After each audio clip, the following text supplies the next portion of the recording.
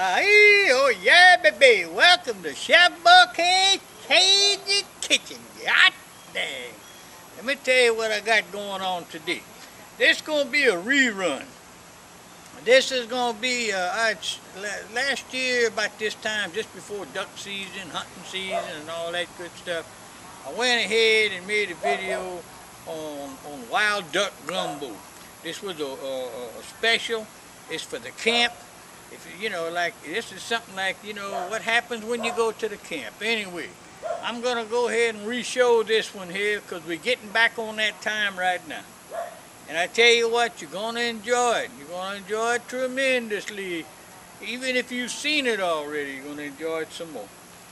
Anyway, it's Chef Bouquet, and I'll talk with y'all later. Enjoy the video. Hot dang. Well, I tell you, I love me some ducks now. Ooh.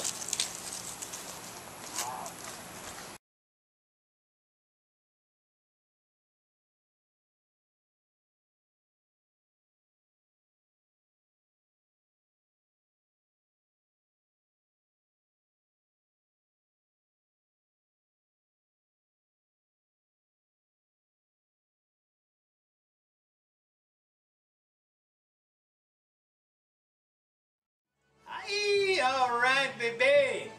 Listen here. Tonight, I'm making a famous wood duck and seafood gumbo.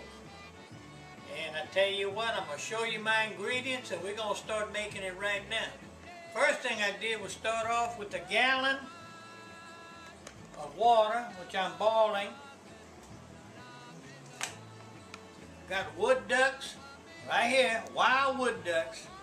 We're going to act like we're at the camp right now, so there's going to be a lot of things going in here. And I'm going to pour my little wood ducks in there. All right. Get my wood ducks boiling. My water's pretty hot right now. It should be going pretty strong. Sausage. I've got fresh pork sausage. I'm going to cut it after a while. I like to put it in just like it is and then take it out later and cut it the way that I want to cut it. This comes from Russell's store in Orneville, Louisiana. Well, I could almost eat it raw. That son got good. Oh, Russell's got the best.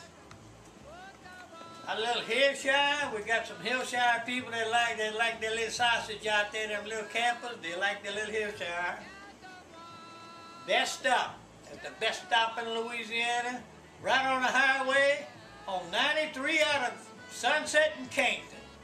Get off the highway going toward Canton, a mile down the road on the left. Best stop is the best. Good deal. And this is Miss Eula Savoy's on Do It. Famous on Do It. This sausage here is spicy and especially for gumbo and beans. This is the one you want right here. And I'm going to cut all that later because remember, I'm at the camp right now. And I'm dropping that in there. Now,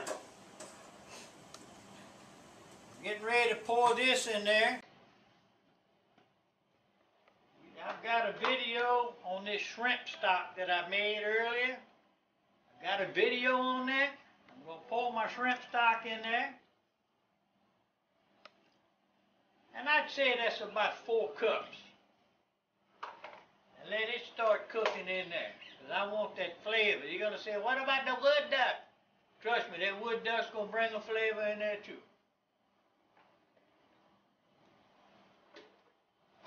Now later on as we go, I've got crawfish tails. I'm going to put in there some good crawfish tails. Clean. I clean those myself. Shrimp. I got 2 pounds of shrimp. And these shrimp right here is fresh. Can't get any fresher than that. Clean those myself.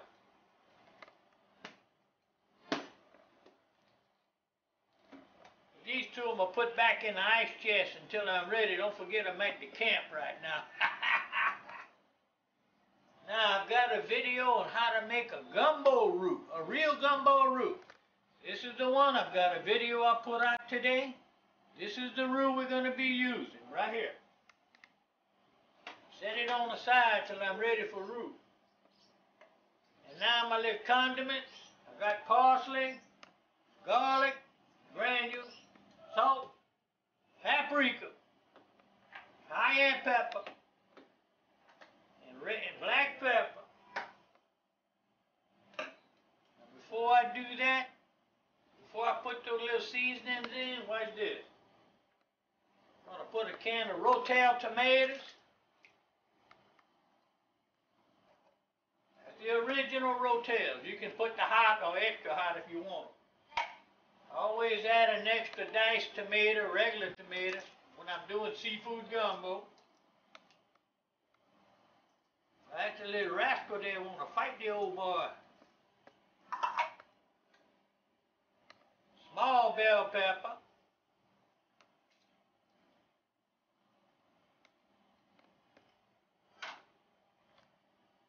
Three cloves of garlic.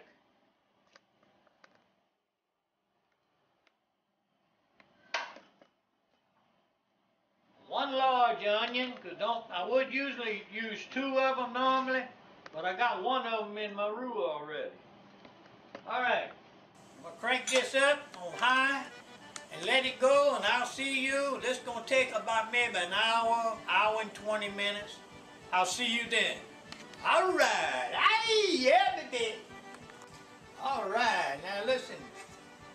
I'm just going to switch this sausage to another pot. My camera girl's busy, sorry about that. I got additional company coming over after a while. So I need more gumbo. So it's time now to cut the sausage. That's another reason why sometimes I take it easy on cutting my sausage, because I don't know how many people I'm feeding there. So anyway, I'm going to cut it. And I've got a bigger pot so the gang can come on over and get some gumbo. I don't know why I started using that little pot anyway. I mean, it's okay if it just be me and a couple of people, but evidently this Friday night is party night. And we love party night, boy, let me tell you. Hey, yes, yeah. Life is so good out here. Well, this that fresh sausage I'm on right here. I made a special trip out there to Orneville to pick up Russell sausage. That's the kind of sausage you can put in a pot, put a little grease, cover it up with water, put a little grease in there just to kind of float, and let this rascal go. And when it gets down to the grease and fries a little bit, take it out and put it on the sand. Alright, sausage is in there. I'm going to talk to y'all later. I got to transfer this pot. Well, I'm going to season up this pot now. Got it boiling real good.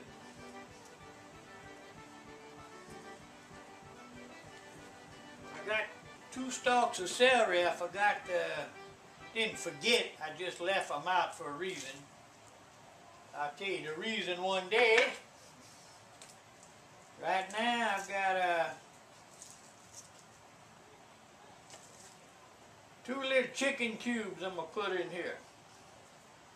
You know, my little ducks, I don't have any skin on there, and that's usually where you get that good gravy too. So I put a couple of little poultry chicken cubes in there. That helps out.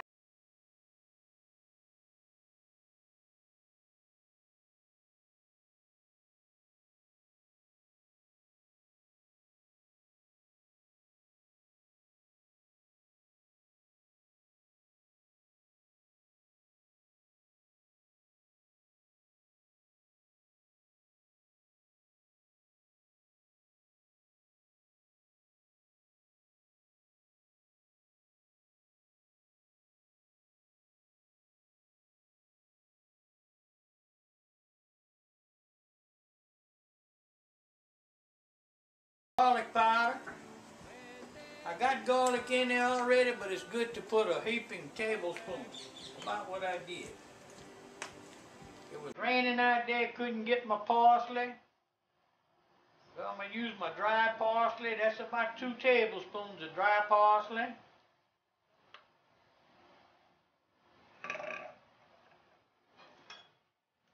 Stir it real good. Let it boil a little bit, and I'm going to go ahead and come back and put my roux in there because I want this to cook for at least another hour and a half. I got to get that little duck cooking.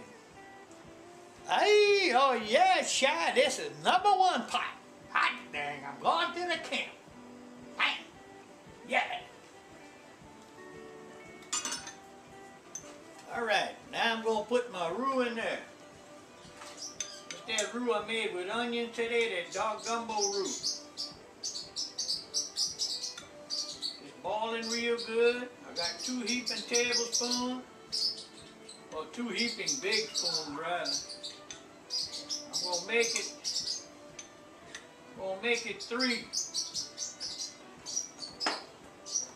stir it real good. Want that roux to start cooking into that gumbo right now. Right now, right now, right now. Boy, I tell you what. See that little old duck meat? That's just some breast right there. That little boy didn't nearly think, that little duck didn't nearly think he'd be over here in my place. Dang. One thing about the camp, usually when you're making a duck gumbo at the camp, you know, sometimes you finish eating your gumbo and you got a few little BBs at the bottom of the pot. You know, you try to get them all, but it don't. But it don't affect nothing. But I only got 2 little ducks. If them duck commander people, my buddies over there in North Louisiana, if they want to give me a shout, I'd sure like some little ducks. Hey, I'm ready for some more ducks. I'm all ducked out right now. I ain't got no more. And hey, I take whatever I can get. I know them boys always got something. They got that big old duck commander there that just does his thing, and everybody wants one. I don't want the commander. I don't hunt no more, but I take a duck. Ah, hey, yeah, yeah. Hey, let me let this cook. Chef Bouquet be back at the wild. Oh yeah.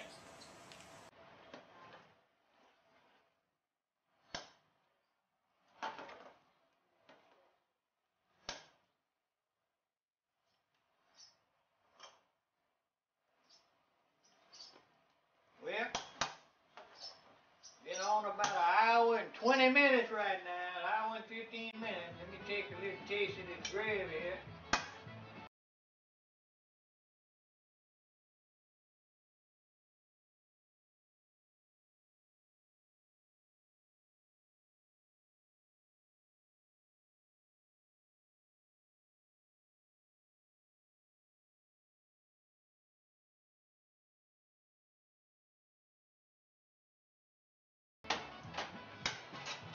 My company be coming in after a while. My duck's about done. Everything's looking good. Right now, I'm going to add my crawfish tails. I'm going to let my crawfish tails cook for a little while. And then I'm going to go ahead and put my shrimp in there. In the meantime, I'm just going to let it do its little thing. Just keep doing the thing, just churning. It's just churning. Oh yeah, churning. And my little green onions there, I throw that in last, just before I turn it off. The green onion's going to go in there, so like that they can float. Float your onion, that's what it's called. It used to be a game called Float Your Onions, a long time ago. See you at the wild. Hey, oh, shy baby. Hot dang, boy, I love this bayou stuff. All right, now, it's been cooking a pretty good while there. Now I'm going to put my fresh shrimp in. That shrimp's going to take about 15 minutes maybe. That's about it. Stir it up real good. Let them go. I got one more thing to do. Come back and put my green onions in after a while. See you after a while. Aye, yeah, baby. All right. Hey, hey. Okay, I'm back. I'm going to finish up this gumbo. And that son of a gun is doing real good, and it tastes so wonderful. Man, I tell you. Shrimp are great. Took a little taste of that breast. Breast is great, I tell you what. Green onions, that's the last of it. That's what's going in.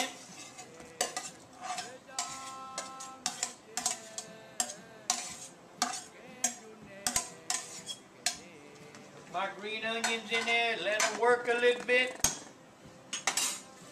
Something else I'm working on after a while. Good old French bread. And it's soft too. Good French bread. I'll be tearing that French bread up with my gumbo. Anyway, that's all Chef Bouquet got. That's my wood duck seafood gumbo. You make that, I tell you what, you're going to have all kind of friends come around. Aye, yeah, baby. Later.